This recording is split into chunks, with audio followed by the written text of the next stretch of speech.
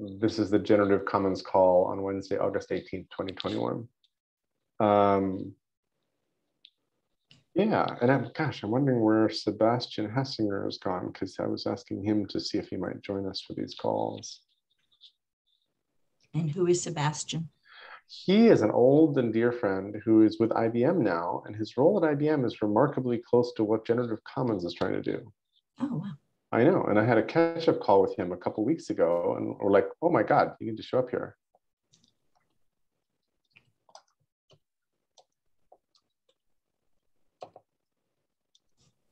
I gave up what I was doing, by the way. I can't, oh wait, maybe it's this? No, I gave up, just so you know. Sorry about that. Let's see, let me add the link to our Zoom to him. Bump, bump, bump, bump. There we go. Hey, Hank. Hey, Hank. We haven't started. Hello, Jerry. Hello, Stacy. We haven't started generating the Generative Commons yet. We're just troubleshooting. Yes, good. I like your background. That's a lovely print. Yeah, thanks. I like lighthouses. One of my favorite iconic things in the world. So yesterday, randomly in conversation, yesterday evening at an event I was at, a woman randomly said, yes, you could get paintings of lighthouses. And then there's a painter famous for painting lighthouses. And she mentioned his name, and I don't remember that. I'll look him up. Yeah, good. I know there is a painter who did a lot of lighthouses, but I can't come up with the name. Yeah, good. And what's that in your background? Is that an atoll in the South Seas? This is the Moana Island from the movie Moana, from the Disney movie Moana. Aha. Oh, no, I don't know. Thomas Kincaid. Nope, don't know. Thomas Kincaid, who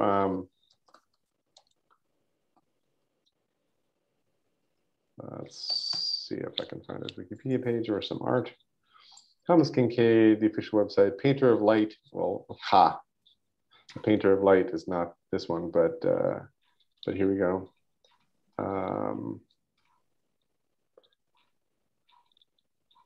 And let's get images. There we go. A painter of Americana kind of paintings. Okay. So, and I'm not seeing that many lighthouses in the first. All I did was search for Kincaid and then switch to images. Now, if I say lighthouse, now I get, of course. Let me just screen share real quick. So I added the word lighthouse, and here are a bunch of Thomas Kincaid lighthouse scenes, which are a little bit fantasy romantic, I think. Yeah. He has a whole, and then if I back up to the first one, you'll see what his normal sort of image repertory is. He does. He makes rural sort of town scenes look like they're coming out of the movie The Hobbit. Yeah. Anyway, I don't have a plot for our conversation about the Generative Commons for today, but we've done pretty well just kind of being open to what shows up in the calls and going with it. Right. So I'm wondering if either of you want to take shine a flashlight into the Generative Commons topic in whatever direction you'd like. Well, I have a language question that I want to ask. It regards the word skins that I learned yesterday. Yep. So I want to know if that word could be appropriated to describe a theme. Like I mentioned that I was working on something, and my theme is sort of everything that everything you needed to know you learned in kindergarten, here's what you missed. And it's sort of like a Mr. Rogers type thing. Could that be called a skin? So kind of, sort of. Now, theme, you threw that word in here as well, and theme has a specialized meaning here too, when it's used to mean something like skin. So if you install WordPress, you then get to choose through hundreds and thousands of WordPress themes, which will make your WordPress site look like something or something else. And the theme will include what is the arrangement of things on the web page, what kind of links do you have? It's everything. Sometimes the theme includes, usually the theme I think includes fonts. So a theme is kind of a unified package for a look and feel of a site.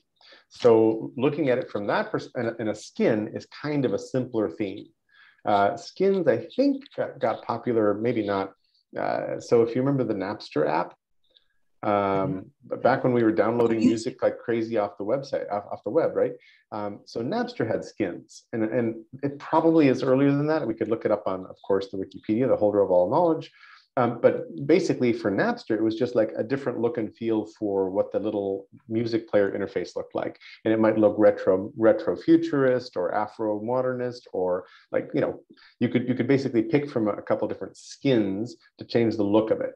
So given that, and given a kindergarten or Mr. Rogers theme, you could in fact skin or theme a website or an app to look a little bit like Mr. Rogers' set, or the castle, or... Yeah, I meant more figuratively. So I guess skin is the outside, what it looks like, and I'm looking for a word that reflects the inside. Which is why it's called a skin, by the way, and not a skeleton or a, you know, or whatever else, or, you know, the bones of something, or the inside, the structure of something. So it's very much... I want flesh. Yeah, you want the flesh and the soul. Yeah. So skin and theme aren't quite exactly what you're looking for, I think. Thank you. But they can be helpful because you could imagine easily Mr. Rogers' Neighborhood theme for a website. And, you know, you can imagine what characters would linger in there, and what some of the background would look like, and the theme music, because he composed so much music in his life. Have you watched the documentary about him? I think I saw parts of it, but here's the funny thing. Yeah. I hated Mr. Rogers as a Really? kid. I really did. It was boring. But I understand now why, because I kind of got it. And it was.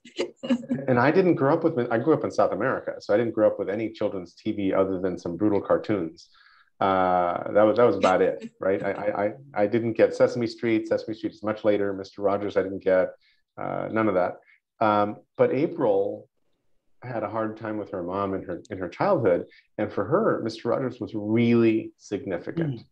And April didn't feel very loved by her, and the idea that you're fine just the way you are was really anchoring. And we watched the documentary together, and it really moved her. She was like, "Wow!" And I hadn't realized what a role this had played for her growing up. So that was really interesting for me. That's what I'm really interested in. What type of documentary is that? It's called "Won't You Be My Neighbor?" I think. Let me look it up. I believe it is, and I did see it. So I did not grow up with Mr. Rogers. Don't even know who Mr. Rogers is, but really sounds like I should know. You have some fun things coming. So it is called "Won't You Be My Neighbor?" I'll put a link to it in the chat, and I'll put a link to Mr. Rogers in My Brain in the chat. There's the Wikipedia page, and then I've got under Mr. Rogers, you'll find a bunch of YouTube videos that are different aspects of it, including, I think, a couple clips from the documentary. But one of the really interesting things in the documentary is that Fred Rogers believed in equality, and this is the civil rights era when he's doing these things. And so at one point he has the mailman, not the policeman, right? The mailman character is black. And he invites the mailman it's a hot day on the set. They're pretending it's a hot day. He invites the mailman to take off his shoes and put his feet in the same small little, inflatable pool that Mr. Rogers has his feet in, and treats him completely as an equal. And it's like, this is an era where these things are very fraught. And he does this wonderful, gentle, sort of friendly thing on set. And that's one of many kinds of things that Mr. Rogers was busy sort of quietly doing as he went about his business. And I didn't realize how profound that was. And then separately from that, I watched a documentary about Sesame Street. It's called Street Gang. I'll put a link to Street Gang. Oh, yeah, sure. I'll put a link to Street Gang in the chat as well. Street Gang, How We Got to Sesame Street, which moved me a lot because it was because a friend of mine, this will be a funny sort of story, I think. A friend of mine took me out to lunch in 1998 when I went off on my own. And he told me the story of Jim Henson and Lloyd Morissette. And so, and I'm gonna kind of, I haven't updated the way I tell this story for having watched the documentary, so I should do that. But Jim Henson was basically a busker, a puppeteer busking on the streets of San Francisco. Occasionally he'd get like a local channel TV show or something, and then there'd be the odd puppet festival, but he was barely making a living, doing puppetry. And he invented this, he had already invented Kermit and a couple other characters. So you could tell there was something there. And then he runs into Lloyd Morissette and Joan Gans, who later becomes Joan Gans Cooney. And those two basically say, hey, you're a really good puppeteer. We could build something around you. And the existence of the Muppets, Sesame Street, Children's Theater Workshop, and everything else around it comes out of them having sort of built stuff. And what my friend David was telling me over this lunch was, you need to find your Lloyd Morissette. Because you're good at the stuff you're doing, but you're not good at selling business. And in some weird way, I've been looking for my Lloyd Morissette since '98 with a little success. And in some sense, OGM is a way of crowdsourcing some of that, right? Hopefully some people will show up who'd like to build parts of this. And what we really haven't figured out yet, is how to actually frame up projects and how to actually get people to go spend a bunch of time on the projects, how even to fund some of these projects, which is what I'm trying to pitch for right now. Yeah. And then just to tie this back to the topic at hand, and how to have all these projects feed the commons. Yeah. Right. So that as we build materials, we are sharing them with each other. And I had a really interesting conversation last night with a couple people from a large packaged goods manufacturer and vendor about, first I was showing them my brain and they were like, whoa, man. And then I was like, wouldn't it be interesting if we sort of curated one of these collectively?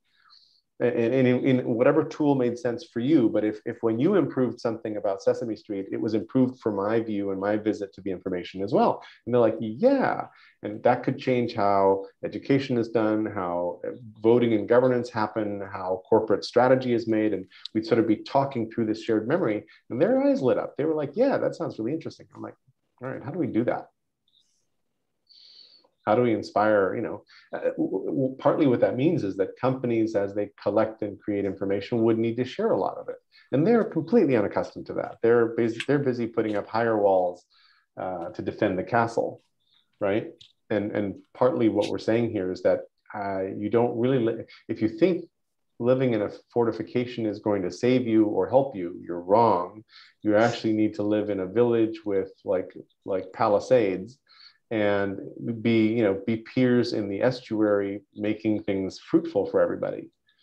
I mean, I'm very inspired by the books I read just in the last few years about North and South America and Australia being managed landscapes.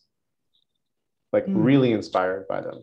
And it makes complete sense. Like in Australia, there's a weir. A weir is a trap in a river.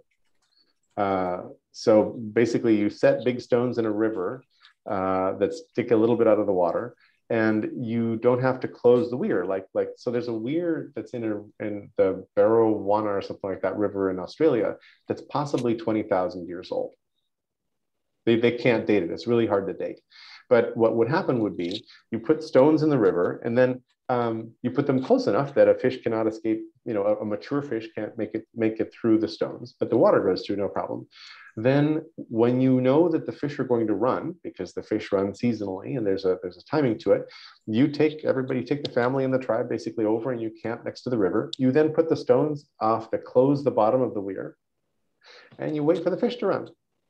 And the fish fill your weir, and you just go there and you reach in and you take the fish out and you dry them, salt them, smoke them, do whatever you're going to do to save a lot of protein very, very inexpensively and easily. And if you understand what happens when, and you just pass that down through stories like songlines, you're on your way. And there's a lot of cheap protein. And once you figure out salting, smoking, or drying, you can carry the stuff around for a while or hide it or do whatever else, right? Yeah. And that's just one of the things. Another thing is you find a forest that's got a bunch of game that you like, and then you plant something that those animals like to eat right next to the forest, and you just go away. You sow a lot of the stuff near the forest, and then you go away for a year and come back, and then the animals are out grazing, and you cull the herd, you pluck some of them to eat from. And you do other kinds of things with controlled fire stick farming, or whatever you want to call it. But with controlled burns, you actually manage the undergrowth and everything else that's around. And then after a controlled burn, you would plant something that you wanted to see in that area. You would do other kinds of things. So when the British First Fleet shows up in Australia, and you read their journals, and this is from the book, The Biggest Estate, I think it's called, or The Greatest Estate or The Biggest Estate, I'll look it up. So you read the journals of the First Fleet gentlemen who land, and their comments are, Australia is like a gentleman's garden. You ride your horse through the trees, it's clear, you reach up, there's an apple, you look down, there's a gourd. This is a marvel. And they think this is just how nature works in Australia. They attribute none of this to local intelligence or care. None of it. They think the locals are lazy and stupid heathens, even though this is among the oldest civilizations on the planet. Yeah. Right? And they proceed then to destroy the civilization. And another little light bulb went off, and they bring sheep because they realize, oh, this is a terrific landscape. Our sheep will grow fat and happy. We can start to finance Australia by selling wool from here. Isn't that great? And then they let the sheep graze wild across the countryside, and the sheep eat up this whole manicured landscape. Yeah. The sheep are like, thank you so much. And they go run rampant and destroy all of this. Not all of it, but progressively. They just sort of eat up the place. And you're like, oh, crap. Right? Because when you're managing when you manage animals and plants well, so one of the thoughts in my brain says, humans who know what they're doing are really good for the land. Yeah. You want smart humans on the land everywhere because they make the land better. They increase soil fertility, which would make Klaus happy and maybe save our planet, a whole bunch of other things. Humans are good for the land, but only those who know what they're doing. And the idiot humans who are busy building a house in the middle of a forest that is kindling, and then worried when it burns down, that was probably not a good place to build a house, right? But you could camp there. And April and I had a homestay trip. We had a conference to attend in Beijing. And we were like, oh, okay, we've been to Beijing together. What else could we do? And April booked us a homestay trip in Mongolia. And we went to Ulaanbaatar for a few days, which was awesome. And then we took a little microbus way out onto the steppe and stayed with 3 or 4 different families and learned that to this day, so half the population of Mongolia, which is 3 million strong, half the population lives in Ulaanbaatar, the other half is out on the steppe in the thinnest populated place on earth other than Greenland. And they move 3 times a year. So all these families pick up and move their gurs, and the gurs are yurts, are basically round homes that you can break down in a couple hours, pack up and move. They move 3 times a year. So they have winter quarters up toward the mountains, and I don't remember what else is happening. But when they move, for example, they leave their horses behind. And the horses will take care of themselves. And they can find their way back. They do all these interesting little tricks. There's no fences out on the steppe, no fences. In fact, the roads are really full of potholes. So when you travel out, you're busy dodging potholes. And there's sometimes parallel roadways that are just kind of like other people just gave up on the road because it was so full of potholes. So there's potholed little paths next to the road. And there's every now and then you have to stop because there's a bunch of goats crossing the road. And that's what they're going to do. But it's super interesting how all these things coexist. Anyway, it was easy to envision Mongol horror. And then the Mongol invasions worked really well as long as they were on steppe. If they were on open steppe, they could take you over because they knew how to live on that easily. You start to get into crowded mountainous terrain, you start to get into thick forests, and their logistics start to go haywire. And the last little piece of that, the thing they drink a lot is fermented mare's milk. They have cows, camels, horses, sheep, and goats, all of which produce milk. The milk they drink is fermented mare's milk. They milk their horses. Yeah, yeah, yeah. I don't even Fermented know. milk? And then they ferment it because fermentation preserves the nutrients and preserves the milk. So you can have Yep. an open tub of arag, is what it's called, and it won't spoil. It's fermented. It's good. Did you And taste it? it's good for you. And when you visit a gur, the first thing that happens is the older male of the incoming visitors, that being me, gets offered a bowl of arag to drink from. And so you get to, and they warn you, don't drink too much of it. It's a really good diuretic. It'll give you the shits. But you Have you to, had it, Jerry? yeah. So I drank some. It's like a kefir or a spicy yogurt or whatever. Yeah. You know, that's kind of what it's like. Yeah. But it's really nutritious. And they'll drink a half bowl, no problem. Just bloop, bloop, bloop. Just come in off hard work on the step and you drink some arag. And then the reason I brought it up is you can progressively dry it and cook it. But I think as you dry it down, it turns into the world's first Cliff Bar. And so this little, it looks like fudge or toffee, kind of a cake like a centimeter and a half or an inch thick. And you can break it up. It's hard. And it's just protein. It's just like protein. And you can imagine slipping that into your robe or your pocket or your bag and going a really long distance. So this was like portable rations. You know, Napoleon had big, margarine and canned foods were invented for Napoleon's armies. Yeah. Because he had to feed his armies on the hoof. And they, one of the ways that Napoleon beat his enemies was they didn't have a long supply chain with all kinds of kitchen trucks and food stuff happening. Everybody kind of ate where you were, and you had to pilfer the local villages or fields or whatever for food. But they invented canning to keep the army moving. So you don't have canning in the days of Mongols, not on the horizon. So you've got dried arag. Anyway, sorry for all the stories. But how do we get everybody to start seeing that we're all like sharing space, and if we shared space more intelligently, we could actually do a lot of really good stuff. It's a pretty simple thing. We've managed to, the idea of ownership, which is part of capitalism and all that, has managed to eat everything. It's managed to just eat our brains. One of the reasons I really like the book, The Great Transformation by Polanyi, and have either of you heard me mention it before? Oh, yeah. I bring it up a lot. One of the reasons I love it is that it describes how we used to live together before the Industrial Revolution. And people used to share a bunch of stuff. Like when the neighbors down the street slaughtered the pig, a bunch of people got to eat some pork. And then you salted or smoked some of it and saved some of it. But we did a whole bunch of sharing.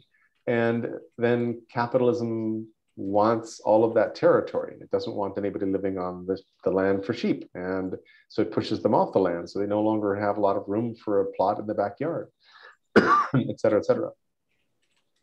Anyway, and there's a bunch of really interesting cross stories here, like the history of the potato intersects there. Because the potato is not a thing in Europe until after Columbus, right? The potato is native to the Americas only, to Mesoamerica, to the Incas. There's no potatoes anywhere. There's no hot peppers in China before they cross the Pacific. Yeah. No hot peppers in China. Don't have hot peppers. And now it's like you can't imagine Sichuan cuisine without hot peppers, but no hot peppers. So the potato is actually really nutritious. Yep. It's very nutritious because it absorbs a lot of minerals in the earth. And then there's a whole history of trying to convince Europeans to eat potatoes because they wouldn't. Yeah. They refused. And kings had to resort to trickery in order to get people to like potatoes. And then they became dependent on potatoes. And then there was a potato blight that destroyed the potato crop across Europe within 3 or 4 months. Yeah. And the Irish were so dependent on potatoes that they starved. Or immigrated. Starved, and many of them were forced to leave. So you have then a huge Irish immigration into the US where they're treated as horrible people. Like in America, always the most recent wave of immigrants is treated like shit. Yeah. Whether it was Italians or Irish or whatever, we called them terrible things. We thought they were lazy and stupid, and it was bad. But that's our pattern. So anyway, so partly I want to figure out, what does a medium look like that makes this kind of storytelling easy? And then where we can overlay and contrast and improve our stories. Because I had a moment some years ago. I met a guy who loved history, and we started telling some of these stories. And I was telling a story about how the Mongols bounced off the Great Wall of China first. Well, later they conquered China, and you have the whole Yuan Empire in China. Yeah. But before that, the Chinese built this wall to keep the damn Mongols out. And the Mongols basically bounce and start going over and invading Europe.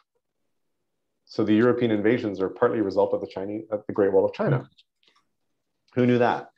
But then this other fellow started saying, oh yeah, and then this, and then this, and then this, Yeah. stuff that I don't remember right now because I was standing instead of sitting in front of my brain in a browser, and stuff that was his worldview about how things evolved. And it was fascinating and great. And I sat there thinking, okay, I wish I could swiftly weave these things together into a view of history that made sense.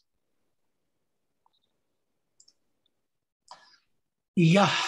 There are a couple of those, but yeah, now have to think of the titles. Maybe I can dredge up references.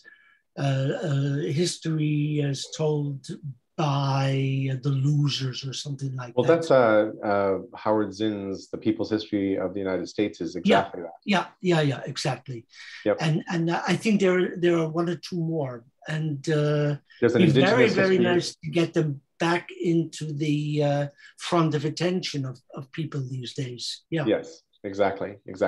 And partly that's what I'm trying to do. So I have this unproduced video, my story of trust, my history of trust, which is just my talking head. And I meant to sort of unpack it, turn it into a series of better produced videos, et cetera. I haven't done that, but I wish everybody, and that's just my own version of history, but I like it a lot. It explains a whole bunch of stuff, like how colonialism really fucked up the world and why decolonization actually might matter, right?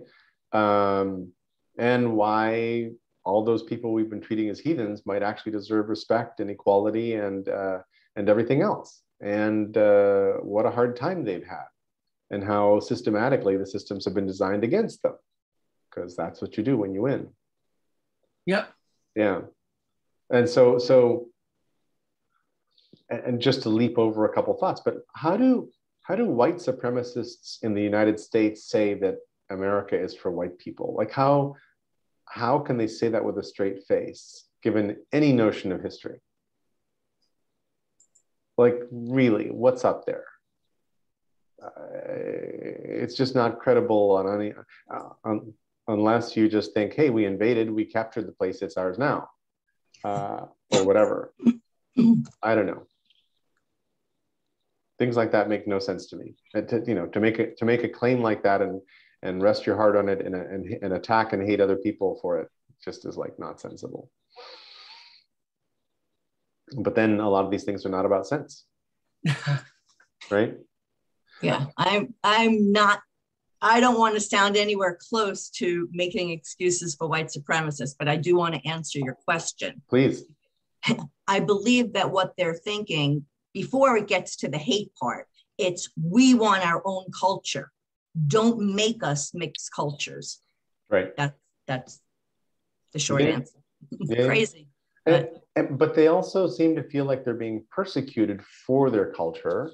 And I can see how that becomes a narrative, because nobody's actually trying to stamp out white European culture as it sort of got transmuted in the US. Nobody's actually, I don't see anyone actively trying to get rid of it or doing something to it, or, and then it's a very syncretic culture. So Elvis Presley gets famous for taking Black music and making it, palatable to white people.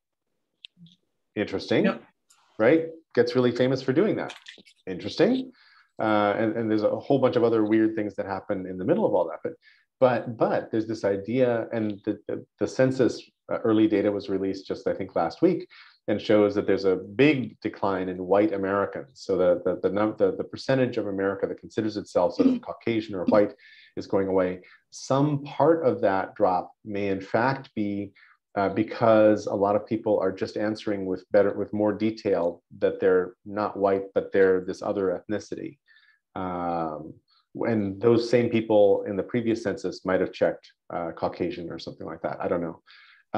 But there's this whole white replacement argument that says that the plot from the left, which wants free immigration, is to just outnumber the white people in America and to turn this country into something else entirely.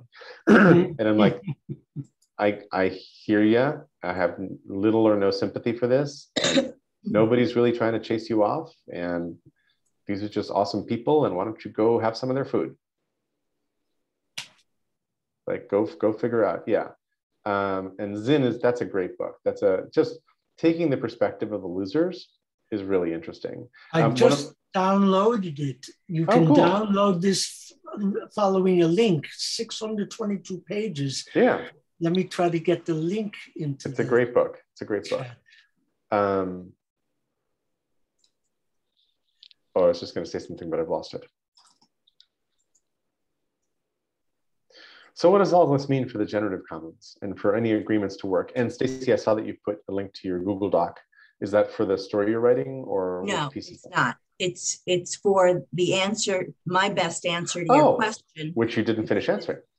Which is how do we get people to want to contribute to that?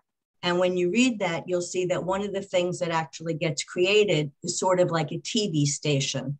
And that would mean that there might be a group of writers that want to take your trust series and break that apart and create their own show out of it, which would then be scheduled in that. And is what you're saying harmonious with what I've been saying about Weaving the World as a show?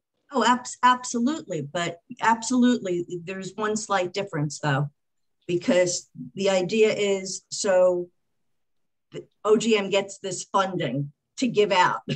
And so if you read, well, you know what, you'll read it and then you'll decide. But yeah, we'll talk more about it after you read it. That sounds great. I have to request access. Yeah. And you need to give me access. Oh, I don't. So I requested access. I don't know how that works, but I'm thinking I'm going to get an email that's going to say. I would assume it's an email, yeah. Yes, Google should alert you that you are wanted for that. Yeah, good. I got it. Perfect. Okay, good. Cool. So if you change the settings or just approve us individually, we should be able to see it. Yeah, I like to approve individually because as I told Pete, well, a couple of reasons, but also I only want to, if somebody's not interested, I don't, I want to know who actually wants to read it. Okay, so you both have access. Yep, all set. Thank you. Thank you. So let me pose, now I don't know what I'm posing, not a question, it's sort of a question. This whole idea of the generative commons or generative innovation commons, or the way I sometimes translated it before I met OGM, distributed living lab or global lab for societal innovation. Now I'm starting to call it mission lab for SDGs. So I am a part of, let's see, a federation, a club, a league. Are you part of the League of Extraordinary Gentlemen? Not yet. I don't think I'm a gentleman. I used to characterize myself as an obnoxious, but anyway, I don't think I'm a gentleman. Well, I'm a member of the World Future Studies Federation, of the New Club of Paris, set up by Leif Edmondson, among other things. I'm not a member, but I correspond regularly with the board of directors of the European Network of Living Labs. And I'm now part of OGM, which is either a mindset, a church, or different things that Michael put into put into the Mattermost a couple of weeks ago. Mm-hmm. And each of them has the potential of being a kind of mission lab or distributed global lab. And I don't know exactly how. Let me put this in the chat as well. Should actually do it in Mattermost, but I can do that later. OGM, I've mentioned it to you, Jerry. How to do something like that. It's an ongoing theme of a conversation sometimes. For the World Federation of Future Studies, I'm going to do a workshop about this at their global summit in Berlin in October.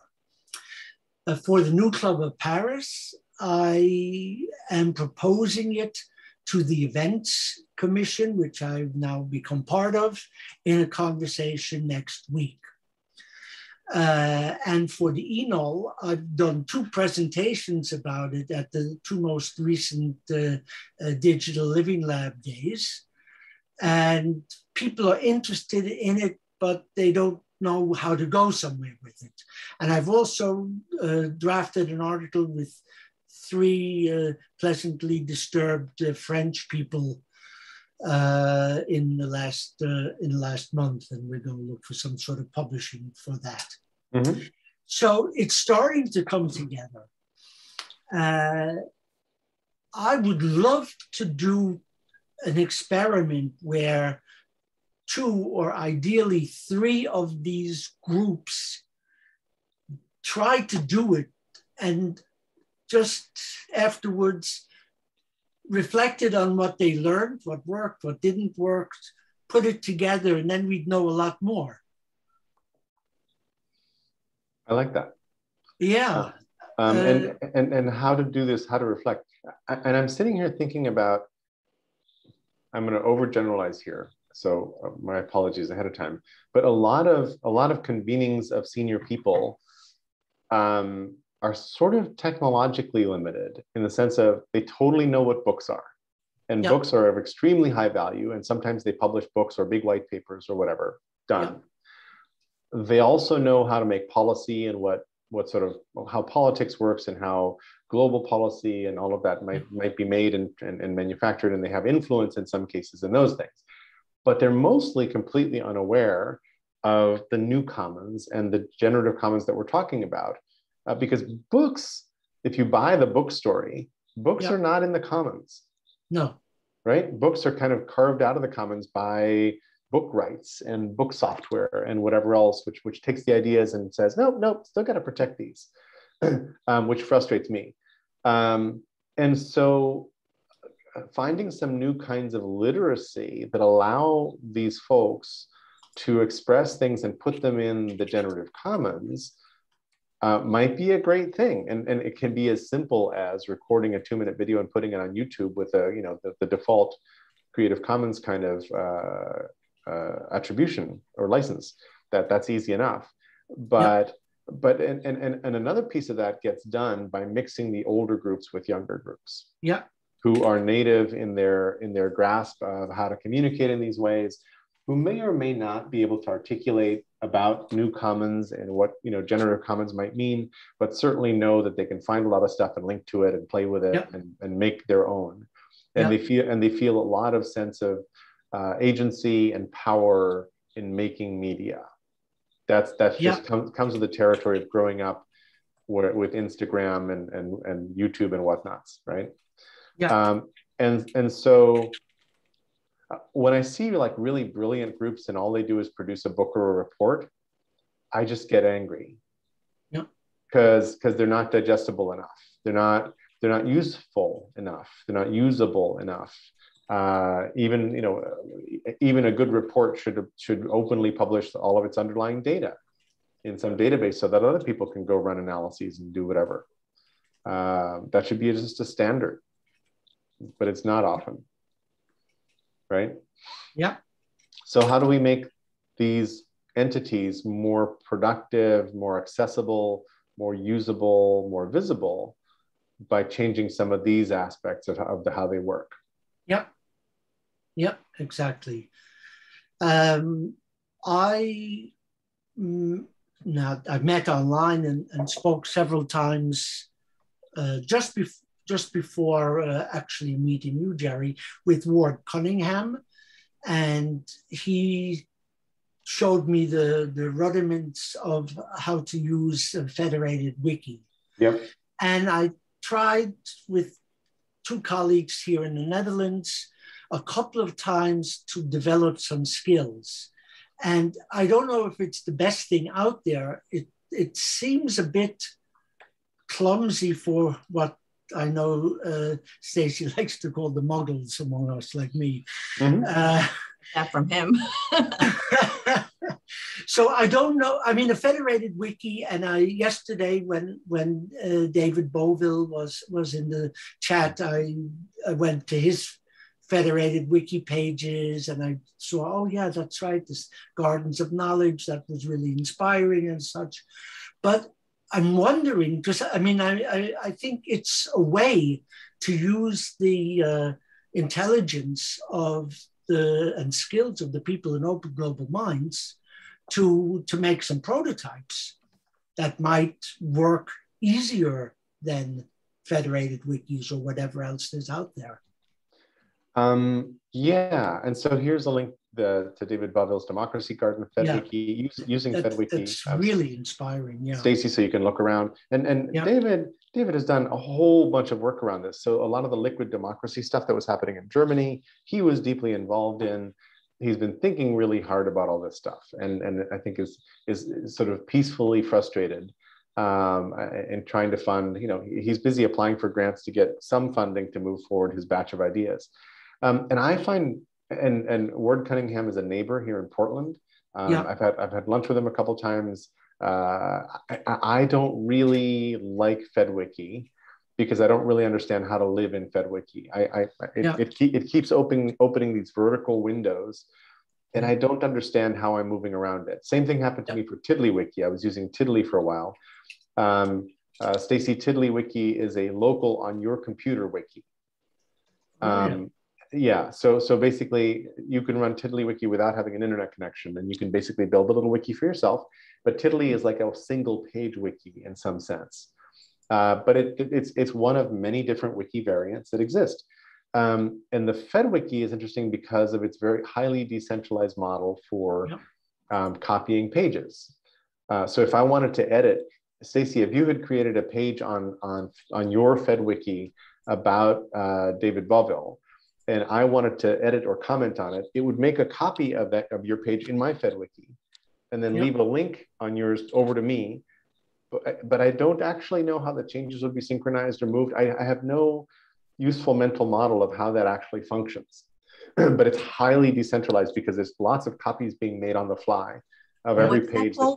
FedWiki. That's the smallest federated wiki, or FedWiki.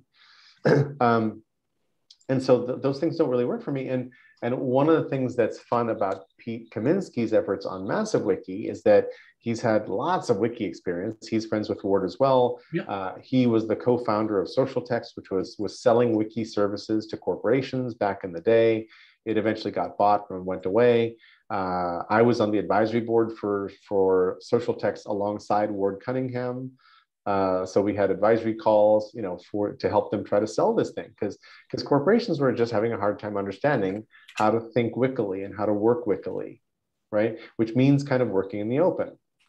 And again, there's a piece of, when I said earlier, wouldn't it be great if people just understood that we're like interdependent on this little, fragile rock together, that would change things around a lot.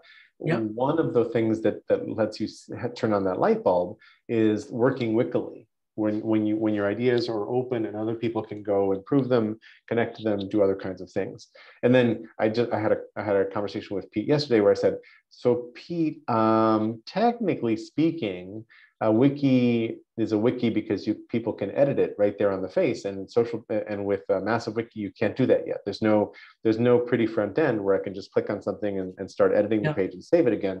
I have to run over to a tool like Obsidian or HackMD, learn how to use GitHub properly, blah blah blah blah blah blah blah blah. Swing a dead cat overhead 3 times while I'm saying the Harry Potter chant the Harry Potter spell that actually saves pages on GitHub, and then we're good. And he's like, he was laughing. It's like, yeah, I know. And so part of what I'm trying to figure out is how can we fund as a project a useful front end for Massive that is open, that does kind of what you're saying, Hank, that makes it easy and accessible for other people. Because, you know, the Wikipedia is built using the Wikimedia platform, which is a wiki as well. It's probably the most used wiki on the planet. And it's not that simple to use. And it's now gotten kind of complicated. It's good, but it's not great. If it were great, it would have replaced Google Docs, for example. Yep. Hey, Michael, thanks for joining us. Sure. I'm sorry for being so late. Just figured I'd drop in for what it's worth. Yeah, thank you. Thank you. We've had a wandery conversation through a bunch of different things, from how indigenous people took care of the landscape around the world to how wikis work and that's where we are now, and how to think together basically using these tools, and a bunch of other stops in between. And just a reaction to what was just being said. I was going to type into the chat where sorry, Hank, you typed just your note, how to fund a useful front end for Massive. You know, how to fund a useful front end for Massive and anything else that can interoperate with that should interoperate with that, so that if you learn to use one of the tools, well, it shouldn't take much learning, but you know, if you can use one of the tools, then you can use Massive, and you can use, you know, Trove and Factor and you know, you name it. Yep. But they don't have different front ends. I mean, they have different front ends, but they don't have different input modes. Right. And they're sharing data given access privileges. Totally want that world. To use? Right. What's well, that? Go ahead, Michael. I was just asking what Hank just said. Oh, is it easy to use? That interface that we're talking about? Yeah. Yeah.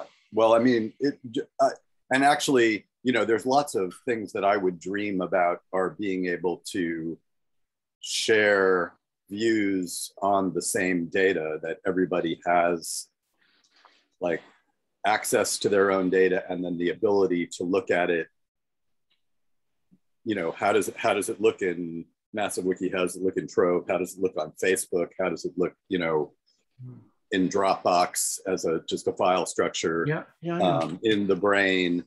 That would be great. But I wasn't even thinking about that you know, back end dream. I was just thinking about, like, you know, if we're using markup, or if we're using the ability to select and make something bold, you know, with a keystroke, whatever it is, that very, very simple input mechanism is as friendly and same as, you know, I mean, basically, if you think about Twitter and Facebook and Instagram and all those things, they share input simplicity and virtually share the same capabilities. And it just seems like, you know, an interoperable, you know, information sharing network should be as easy as that to, you know, have that shallow a learning curve.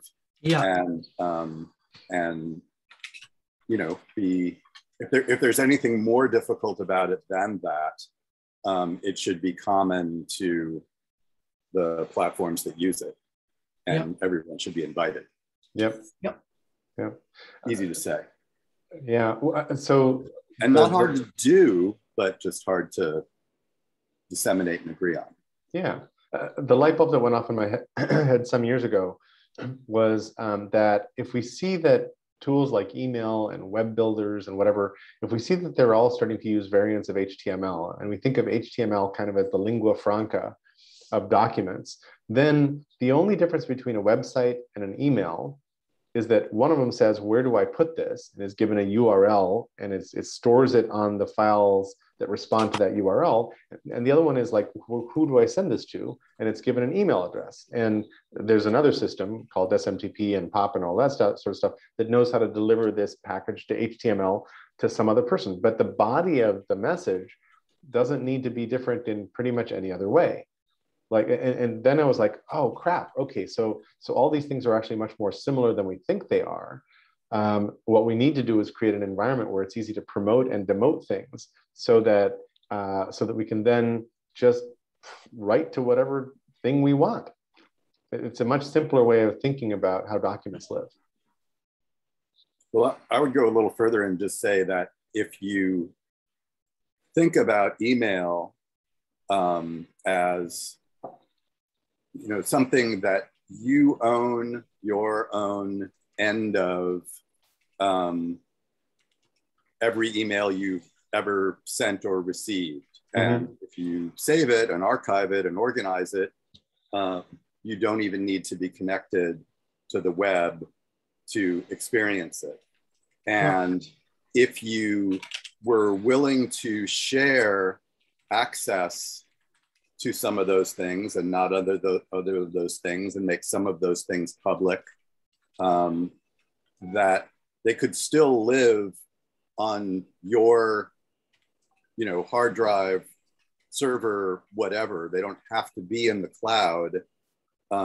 If there were a way, an interoperable way to say, here's the stuff I have, here's the stuff I'm willing to make public, here's the stuff I'm willing to make public to these four of us, because it relates to what we're talking about. And that kind of, you know, simple standard of interoperability access it's similar to what we have for texts, and not incredibly dissimilar to what we have for email. And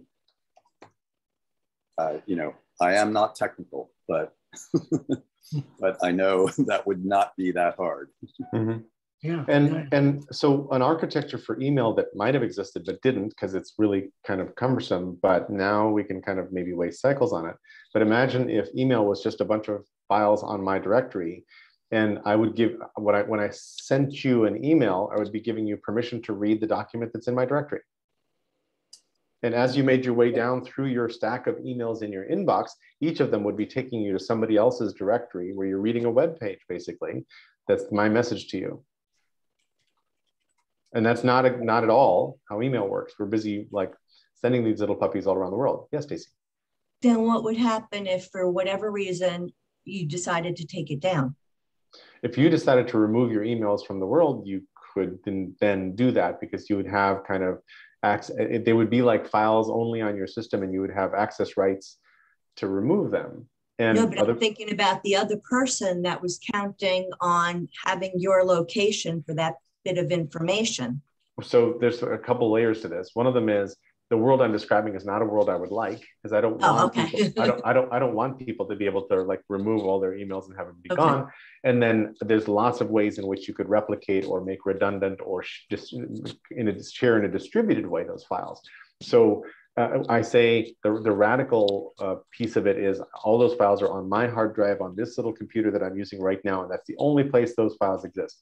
Another way is my emails live on IPFS, the Interplanetary File System, which basically takes any file, splits it up into pieces, sends out those pieces to everybody who's cooperatively storing these things, so that nobody holding the pieces knows what the message says, and only I can reconstruct the message. But the message is redundantly saved across the full network because it's been split up into lots of pieces, and many people have many of the pieces, right?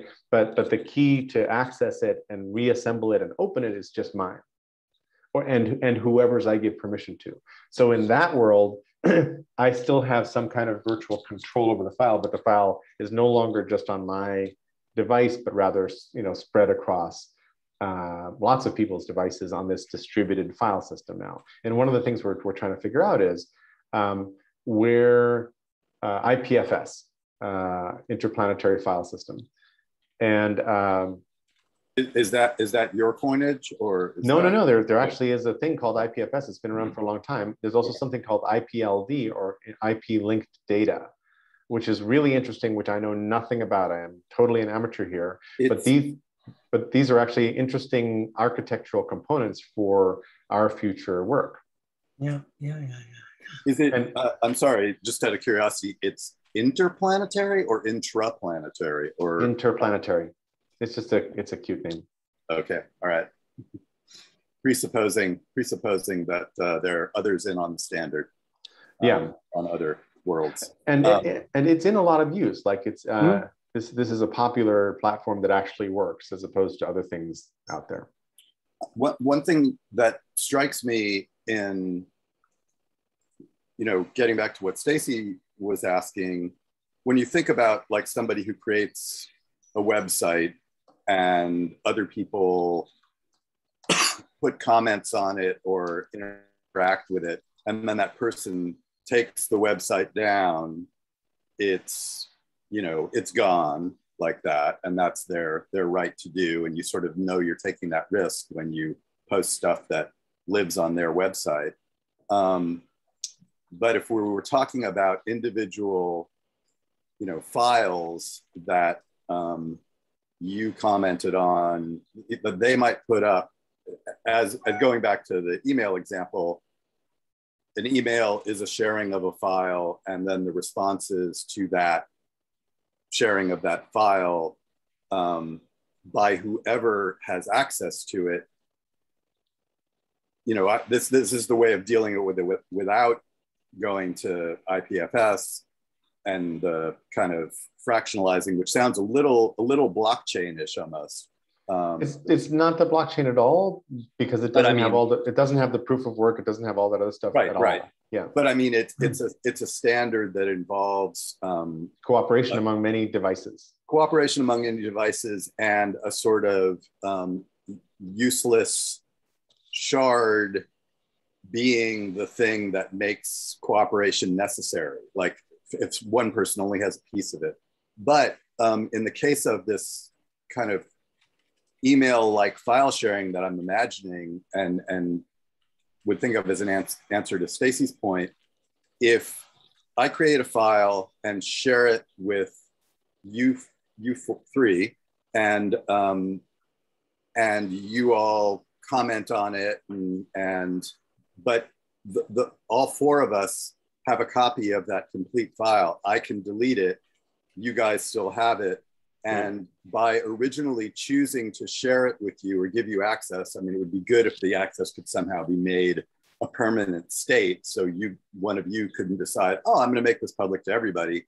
But there's a consensual act there with some boundaries around it, and keeps us each safe from the other blowing it up. And I think what you're just describing right now is the FedWiki architecture.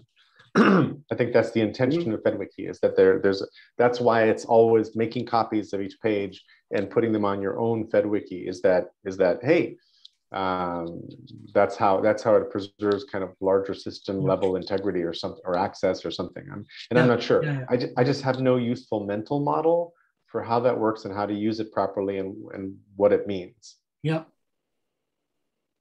I mean, it can be as simple as structurally as, and this is honestly, Factor's aspiration, but if you think about, say, Dropbox, if you were to choose to put everything you ever see, every bit of information that you gather, in your Dropbox, and then make certain folders shared and certain folders private and certain folders public, that keeps your access to everything, and gives you the power to share what you want to share, and let people edit what you want to let them edit. Interesting. Mm-hmm. Stacey, you wanted to jump in? Yeah, I had like another question. It's sort of like an Imagineering question regarding what you were saying, Jerry, about this idea that you'd send something out, everybody would have a piece of it, you would only have the key. So because I don't know how that works, theoretically, if all the other people, if all the other locations work together, would they be able to guess the key? In principle, they shouldn't be able to, because the key is a cryptologically secure, unique thing, which is as good as the key cracking technology of the time. So given enough compute power, most passwords are crackable. Like you can sort of brute force your way through. But some of these passwords are permutationally crazy. Like you'd have to be pretty smart to sort of figure out how. So probably, if it was technically well built, then technically no. You could have all the shards, but not the key to decrypt it and reassemble it properly, and you still wouldn't be able to make sense out of it. At least in principle, and definitely. I was thinking about 100,000 people getting together and cracking a code. Yeah. I was well, just curious. There's certainly a lot of people trying to do that, and there's new technology like quantum computing that suddenly releases a tremendous amounts of new compute power, which are very useful for things like password cracking. Yeah. Right. So things we think of as secure today because we used X kind of difficult password, that threshold keeps getting further and further out as we get better and better technology to crack passwords, which also means that older files that we think are protected may in fact become unprotected pretty quickly. Yeah, I was just visualizing it like a piece of a puzzle, and I was thinking the more pieces you have, the easier it is to find the missing one. Yes, unless the missing one is just different from all the other pieces because it's the key and it's not a piece of window or wall or flooring. Got it. I guess, yeah.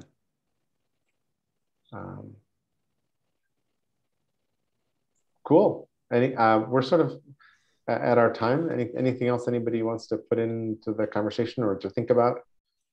Yeah. Please. I'll go back to my earlier comment, I think just before Michael joined, about the 4 groups that I'm involved with and putting something to each of those groups. And one of the groups would be OGM, another group, World Federation of Future Studies. Third one is the New Club of Paris. Fourth one is European Network of Living Labs. They all are representing distributed collective intelligence, which could be leveraged for doing something to benefit larger society, like cracking a really difficult puzzle with one of the UN's Sustainable Development Goals, just as an example. I would like somehow to convince 3 of those groups to do something next year. Taking something you said when I mentioned that, Jerry, which was because of the tech capacities of OGM, we could perhaps create the technology for it. And that's how we got to this discussion of Massive and Google Docs and Dropbox and a number of the things that weren't mentioned, but the things I really liked, which was what Michael said, creating something with input simplicity and a shallow learning curve, like Facebook, Instagram, and Twitter. How to work that up into a type of proposal and where to propose it to OGM. Because all those other organizations or groups have their own way of doing it. Right. Part of what I'd like to propose is that if 3 of them do it, they pool their knowledge and what they learned and such, so that everyone benefits. Right. So a couple things that come to mind. One, I think we would be easy to convince because we have special magic access to our organization. And if we could describe, so this is a very OGME project, like, doing this would serve really well our kind of purpose on Earth. And if we frame this properly, it could also be a project that I'm trying to find funding for myself. So, I would love to be able to put this on a dashboard and say, hey, we'd like to write something that does this. And here's the use case. And there's 4 organizations in the world that would use it if we built it. Yep. Michael, oh, you weren't on the chat yet. Let me just copy and paste it, because before you got in, Hank posted boop, boop, boop, boop, this, which has acronyms for a lot of them. So World Future Society Federation, for example. World Future Studies Federation. Future Studies Federation, right. More than 200 people around the world. Yep. New Club of Paris has 100 some odd people on all continents. Which we have special access to as well, because it was started by Leif Edvinsson, who and I'm on the events commission as of a month ago. And the European Network of Living, and I'm also editor of contributing editor of the online WFSF Human Futures magazine, but that's a different conversation.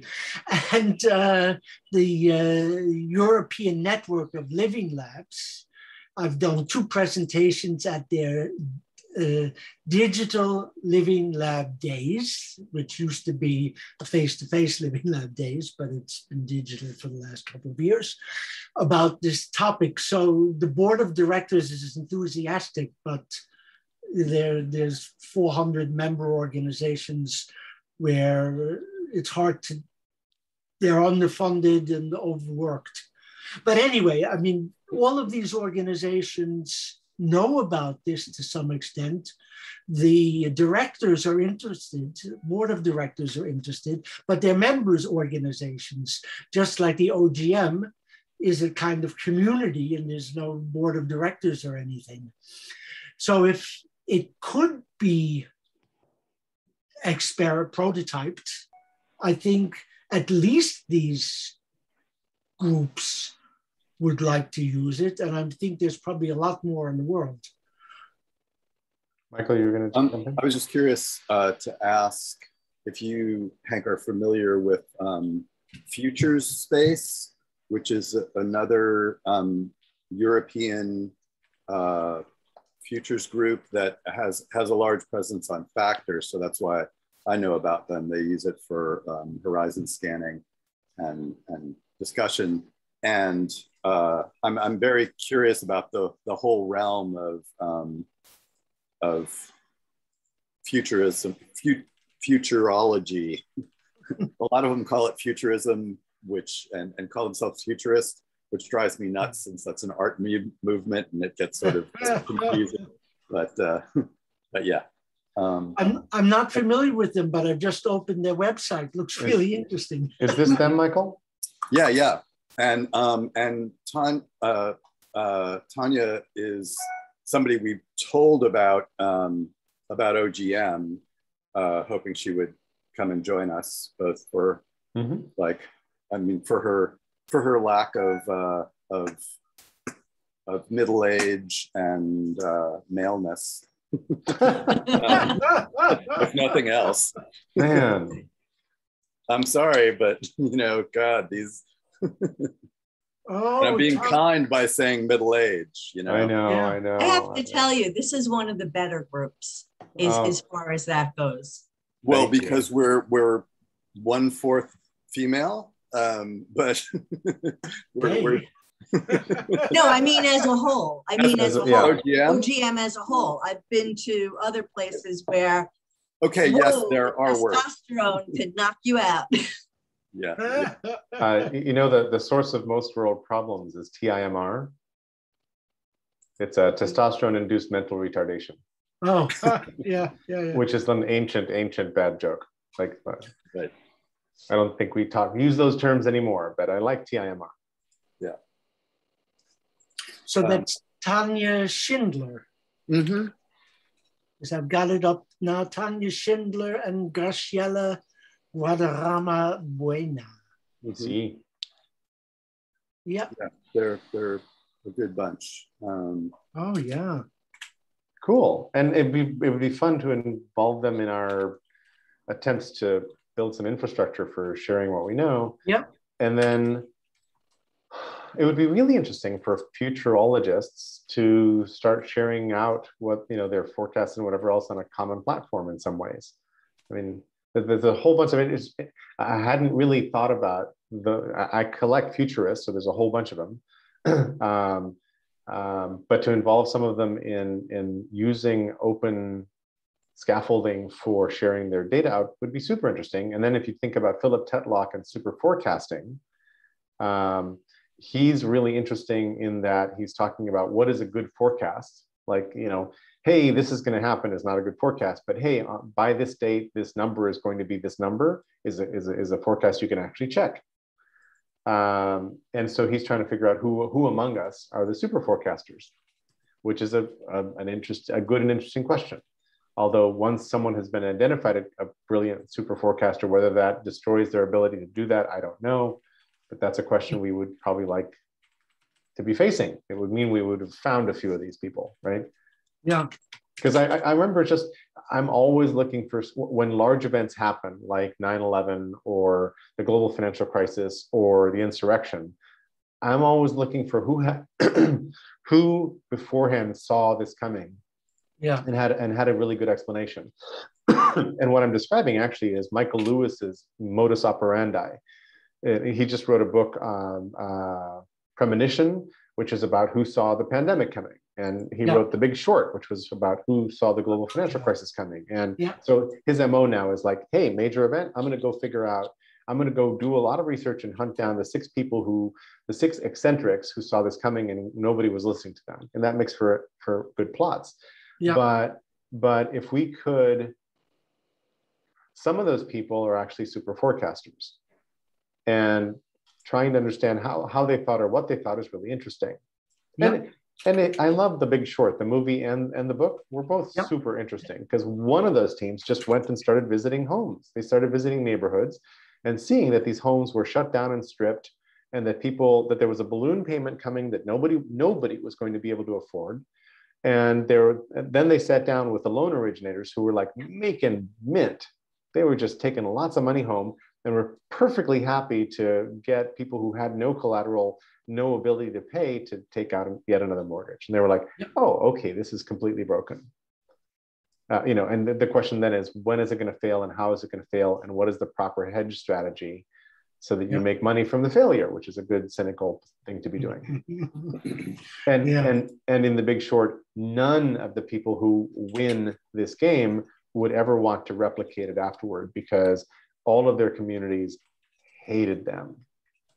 Their clients were like, you are insane. You are risking our futures in our company. This is nuts. You shouldn't be doing this, until the day when they were the only ones who had a good bet on what was actually happening.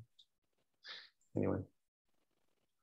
Long story. Anything else for where we are, or shall we wrap the call? I'll go back to my island.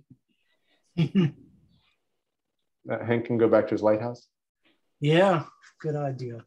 No, this was a great call.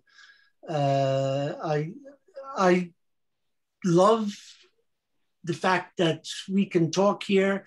If it's only 2 people, 3 people, 4 people, 5, 6, and I get so much energy, even though, well, in Europe, it's the end of the afternoon, but I come in tired and I go away energized. So that's yay! I love that. I love that. Yeah. And whoever shows up is whoever was meant to be in that conversation. It's like, it's one of the ground rules of open space is like, whoever is here is whoever was meant to be here, and it works out great, actually. Yeah, it really does. There was something, because somebody needed to, ask Hank to put the link for the WFSF in the chat, or maybe he already had. Yeah, I did. Yeah. Okay. Yep. And it's Federation. That needed to know. Yeah. Yep. Yeah. So that's with web links and all. Oh, let me just, if I may, just share one thing with you. Please. Which I got from one of my LinkedIn feeds yesterday. And let's see, does this work? How can I do this? Can I put it in like this? I've got a photo on my screen. You should be able to screen share. Just screen of course. Yes. If you've opened it in preview or anything, you should be able to just hit screen share and show us what's on your screen. Yeah, screen share. Oh, there we go. Oh, yeah. I've seen that. That's a good one. Yeah. It's not apropos of the conversation, but I shared it with a lot of people yesterday when someone shared it with me. So I thought you guys would enjoy it. Yeah. Made its way on Facebook. Oh yeah, I'm sure. Yeah. Okay, thanks so much. Thank you, everybody. Thank you guys. Been fun.